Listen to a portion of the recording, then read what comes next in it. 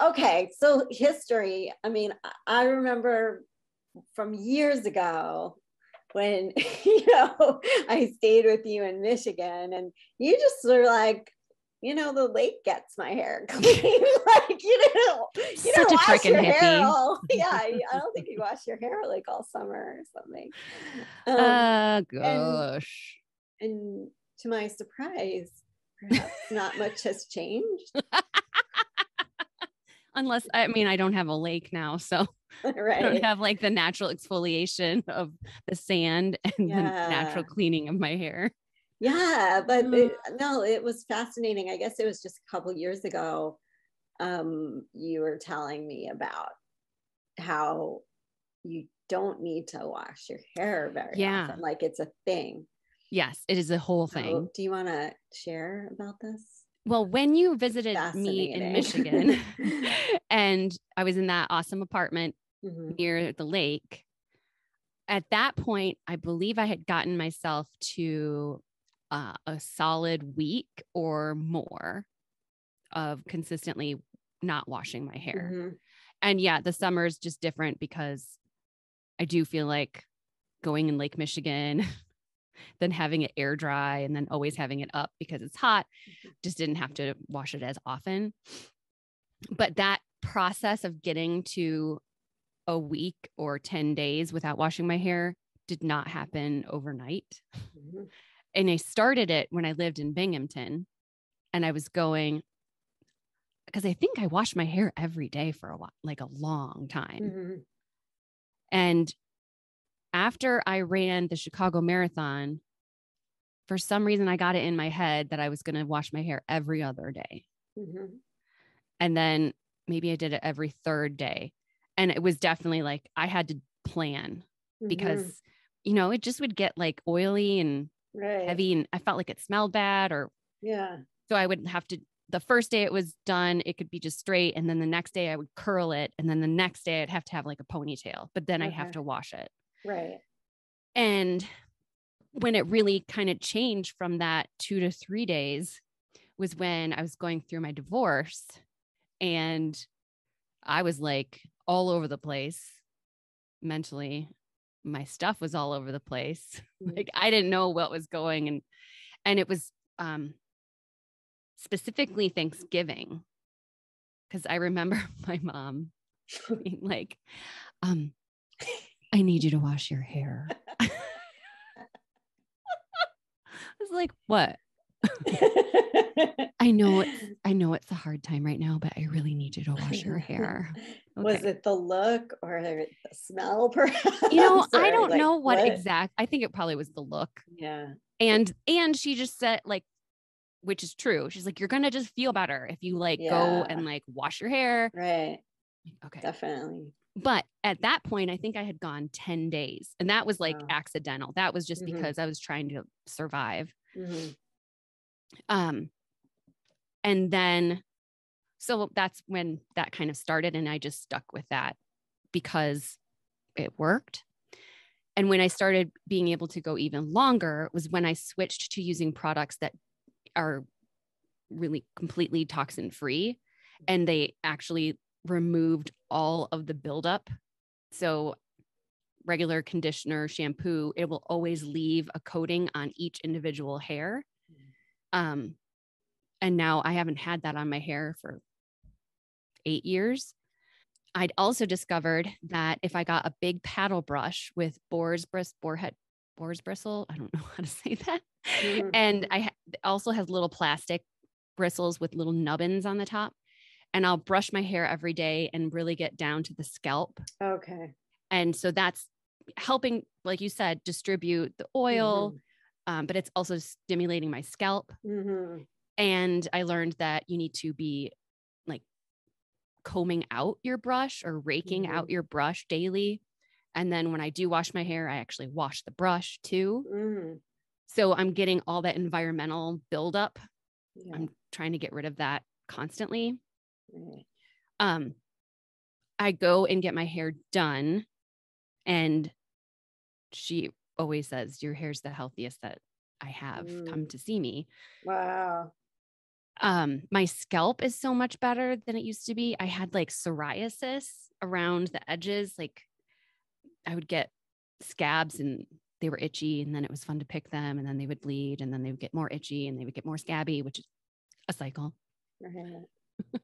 And now I have this tincture stuff that's scalp treatment. It's basically, it's called Super Greens. So, and it's from a line called Super Greens, which essentially is like a smoothie, a green smoothie for your hair. And that really has helped. Like if I get anxious, I can still get some of that itchy little spots, but I think I must have been slightly allergic to stuff. And with anxiety, it just kind of would pop up and flare up. Now I have a history growing up. I have thick hair and I couldn't get the soap out of my hair when I was younger. Wow. Yeah. So it would just, I'd wash it and then it would like look dirty because I would still have buildup. So my mom would like make me put my head over in the sink in the kitchen, and she'd wash my hair and like pull until she could like hear the squeak. Wow. Cause it was always like, I got to get more water pressure for my hair. Yeah. So now I do my best to brush it daily, and I use the scalp treatment. And when I do wash my hair, I use a charcoal detox shampoo first. And then I use a regular shampoo or a Super Greens shampoo. So I know people are like, oh my gosh, you wash your hair twice. Yes. When you go to the salon, they almost always wash it twice because the first time you're like getting the environmental yuck off of it. And the second time you can like get in there and like get down to the scalp. And then I use just a regular conditioner just on the ends. Sometimes I'll feel like it's getting drier because it's the desert out here in Denver. And I'll put a hair mask on for like a few hours before I take a shower. So. Okay. So how often are you washing it? So I used to keep track. I don't know why, because I'm a nerd. I think the last time I washed my hair was right before I went to San Diego. So like a month? And I'm going to go to San Diego on Sunday. Oh, really? So I'll probably wash my hair. Yes. Oh, wow. Baby Etta needs a little bit more sleep airy. So I'll be there Sunday to Wednesday. Okay. So yeah, I think I still go about a month. And right now I'm feeling like, bleh. Yeah. Okay. So starting to feel gross. A month, and you use, what's that charcoal shampoo? A charcoal detox shampoo. Yeah. Do you want to say which one? Do you know? It's by Pure Haven. Okay. And then, and we can put links if you want. Yeah, I can put a link to the like what I use, and I can even write out a little description.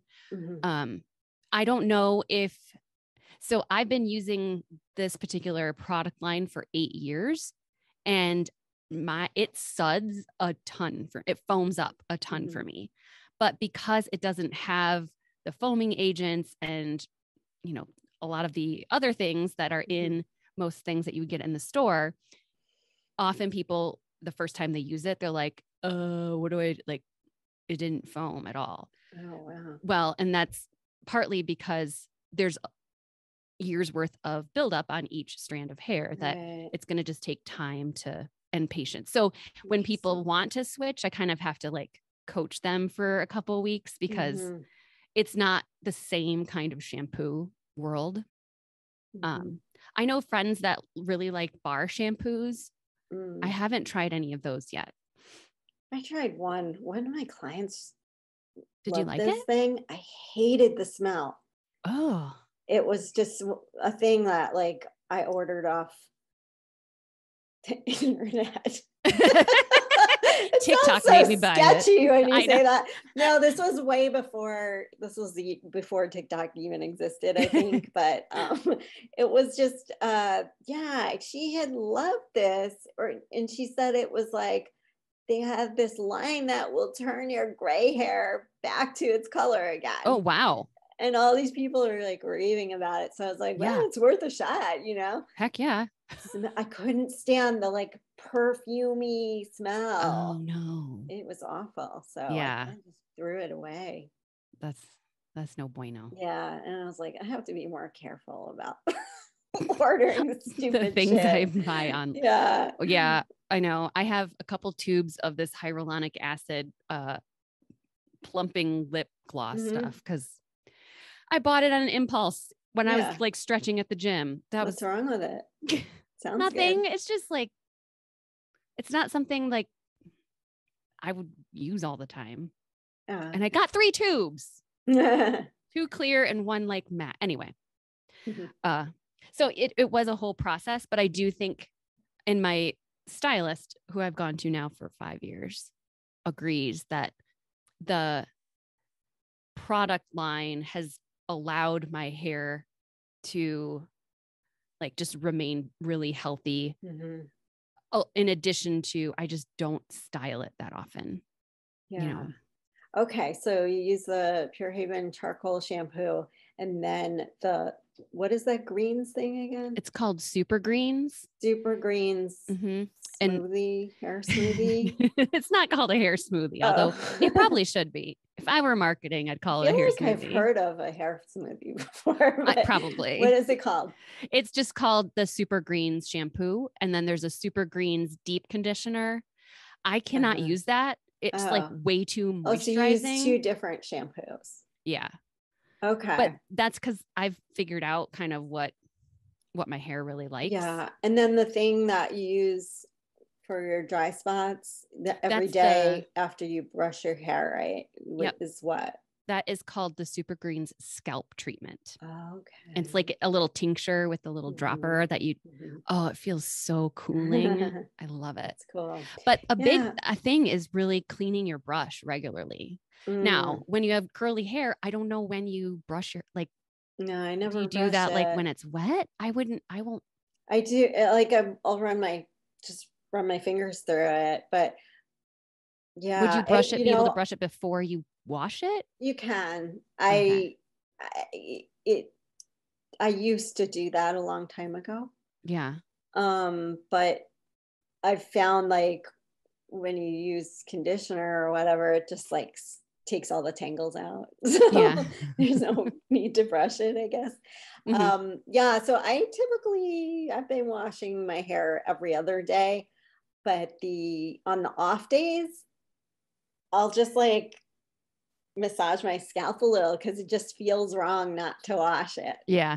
You know? Yeah. Well, it's really good to get that circulation. And that's part of the reason for brushing is to really get the scalp and get the movement around the follicles. And it's important. Even if you're just massaging, you got to get in there. I think it doesn't usually look as good on the days when I'm not shampooing. So I'm like, well, I don't know what the answer is though. Cause if I shampoo too much, I don't think that's Have you used a good, dry shampoo? No, I haven't. So I use a dry shampoo sometimes. It's a powder and it's like, I'm not even going to remember what kind of powder. It does blend in really well and gives a lot of volume, but it's not, it's white. Yeah. So I felt like I've told people, just put cocoa powder with it. Oh, wow. To like help make it a little darker. I have used the kind that are aerosol. Okay. I mean, I wouldn't use that now just because I'm non-toxic and yeah. But I've used it in the past and I felt that it worked really well and gave a lot of good volume. So there's that line of like 80-20, right? Like you can only do so much non-toxic. I just don't know if I can go to shampooing less frequently. I know I could take off the buildup. I used to do like a vinegar rinse, or you just like dilute. Did that affect your curls? Apple cider vinegar or something? No, I don't think so. No, just kind of dilute that and like rinse, and that, I guess it's clarifying or whatever. That would make me gag too. Yeah. I really like apple cider vinegar for like the process, like what it does, Eating but it? smelling it, like, oh, weird. if I had that much near my head, Huh. it'd be like getting your hair dyed. And when they're taking out the foils and you're a little I've too never close to the had like, that kind. I've only had the, oh, what do they call it? A shine or something? That's the wrong a word. glaze. A glaze. Yeah.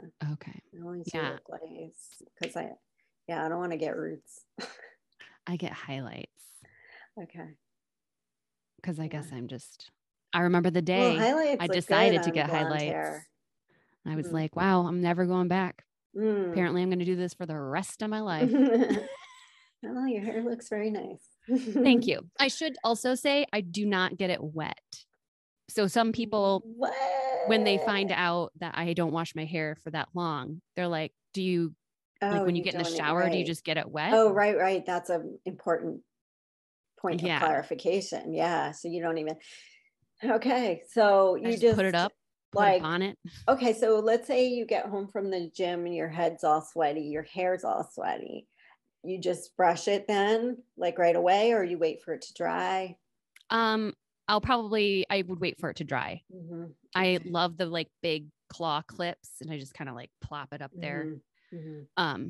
And then when I do wash my hair, I usually let it air dry. So I put it in like a turban and hopefully like most of the moisture kind of like gets wicked out, but I don't brush it until it's actually dry.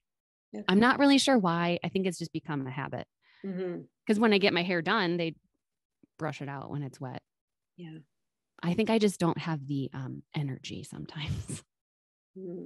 So I think they've read, like probably back in the 80s or something, that you're not supposed to brush it when it's wet. Like you can comb it, but right. I know. like that's what I heard too. Or something. Yeah. You don't want to have breakage. Exactly. All these like hilarious little funny terms that we. Yeah. Oh my goodness. Yeah. But before the pandemic, I was spoiling myself and I would get my hair washed at Blow once a month. Wow. You also get champagne while you're sitting there. That's hilarious. Yeah. I have my favorite lady at Blow in Cherry Hills. She's fantastic. She makes my hair look so good. Wow. Because it's all zhuzhed. And when it's done like that, it like lasts even longer. Like it looks better from even longer. Yeah. But I stopped going because come on, that's like ridiculous. Yeah. But I started doing that. I started doing it in LA actually. So my friend Johara, she is half Peruvian and half Saudi. And she had so much hair. Like her ponytail must have been 3 inches in diameter. And she found this place that had just opened near her house called the U. I think it actually had like a whole name, but it was just a giant U. Okay. And you could get your hair washed for $15. Okay. And then she was really good at blowing it out. So we would go there and they would just wash our hair.